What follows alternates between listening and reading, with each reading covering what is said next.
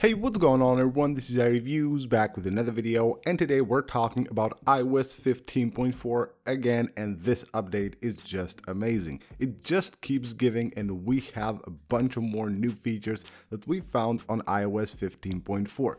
Now initially I did a video with more than 20 new features of iOS 15.4, then I had about 10 more, and today we have another 10 new features that are coming to iOS 15.4, and these are just awesome, and we really needed some of these features that Apple has introduced with iOS 15.4. So overall, this is a big update coming really soon, and we also have a date for that, for the release of iOS 15.4 to the public. But first of all, let's take a look at some of the big new features that are coming to iOS 15.4. Alright, first of all, we're going to Safari and we're talking about extensions. So Apple has introduced extensions on Safari with iOS 15, and now a pretty cool new feature. If you tap right there on the AA button and you go to manage your extensions, you will now have a search bar right there if you have a bunch of extensions installed, and of course you need to quickly find one of those. You can now search them right here without you having to go through the list.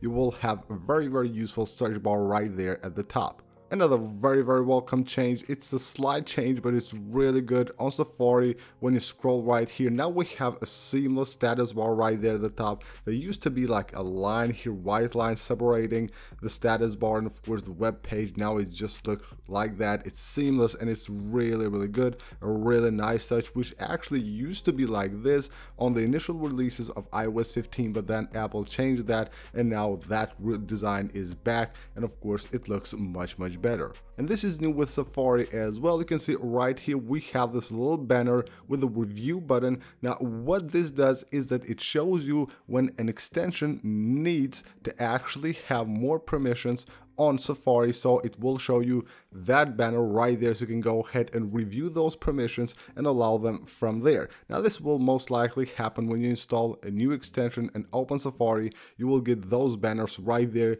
with the name of the app and of course the review button to quickly go ahead and review the permissions that it requires directly from there. As I've shown you on the previous video, Apple has added the scan text button on the Notes app and also on the Reminders app, but it looks like it's on the Mail app as well. So if you go to the Mail app and you start to write an email right here, you can just tap on that little arrow, and now you will have here a button that allows you to scan text directly from here. So you want to input any text, you can do that directly from the keyboard right here, and of course you can even swipe up from here if you want to have like a full page, and of course make it much easier for you to scan the text that you need. Now this is new as well, and this is very useful. I don't really know why Apple didn't add this feature before on iOS, because this used to be really annoying. Now I have this right here, the screenshot from iOS beta on Reddit, because I didn't have any apps to update and I didn't get this myself. So what this is basically when you're trying to update your apps when connected to your cellular data, and of course the size of the apps is quite big, it will ask you right here if you want to actually download them or leave them later on Wi-Fi.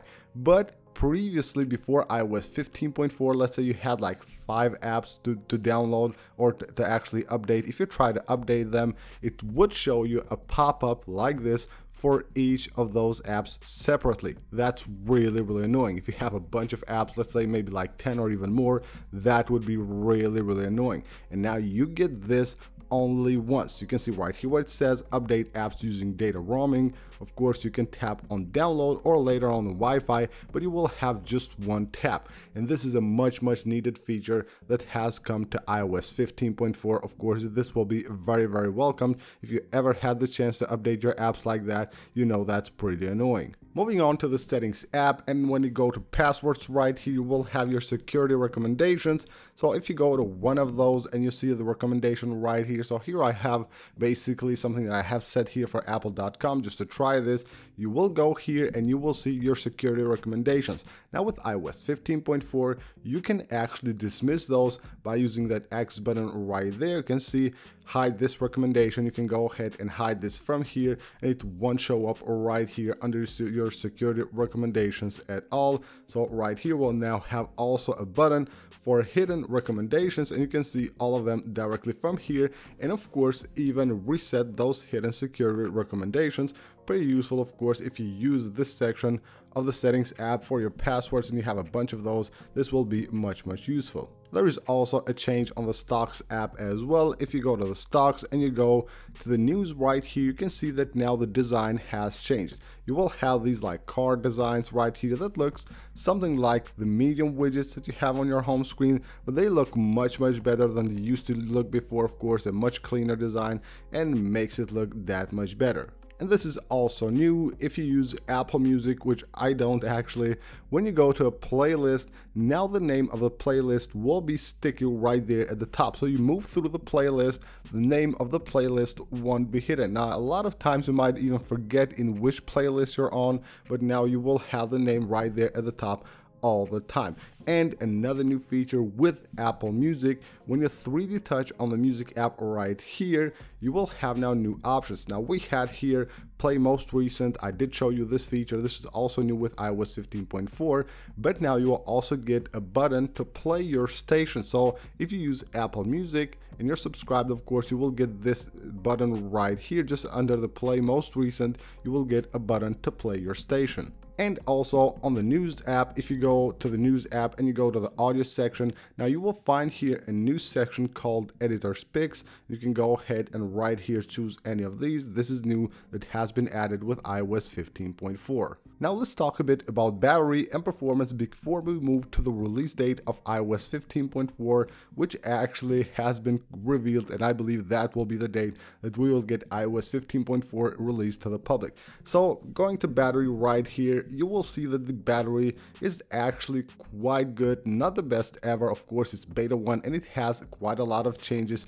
so you can expect this beta not to have great battery as like maybe you would have on iOS 15.3, which didn't have any like big new features and changes. It just had some minor fixes, but overall I'm satisfied with the battery life that I get on beta 1 of iOS 15.4. It's not the best ever, but it's actually not that bad at all. And what I've experienced on performance, the iOS 15.4 is quite good. I've experienced some of the third-party apps lagging sometimes. Maybe that's due to the apps needing to be updated for iOS 15.4, but overall the performance is quite good. I don't have like any like major bugs or glitches that I have encountered with iOS 15.4. Of course, this will be different on different devices and based, of course, what you have on your device, but overall battery life and also performance, based on the fact that this is beta 1, is quite good. And of course,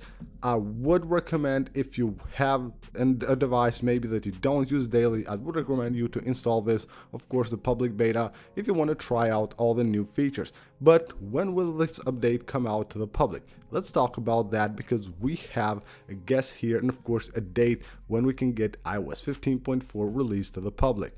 So as I've mentioned on my previous videos, iOS 15.4 should come out to the public the same day as the next Apple event will happen, and that of course will happen in March. And now we have a report here from Mark Gurman, which is of course a very trusted source when it comes to Apple related stuff, and according to him, Apple is planning to hold a virtual event on Tuesday, March 8th, and I believe that's also the date when we can expect iOS 15.4 to be released to the public. Of course, on that event, Apple is expected to release a new iPhone SE and also new iPad Air models, so I expect Apple to also release this update that day, and of course the new devices should come out with iOS 15.4 pre-installed. Now right now we're on beta 1, and you can expect to see beta 2 probably tomorrow or Wednesday. One of these days we can expect Apple to release the second beta of iOS 15.4, and I'm actually really excited to see what Apple will bring and if it will have also a bunch of new features or not.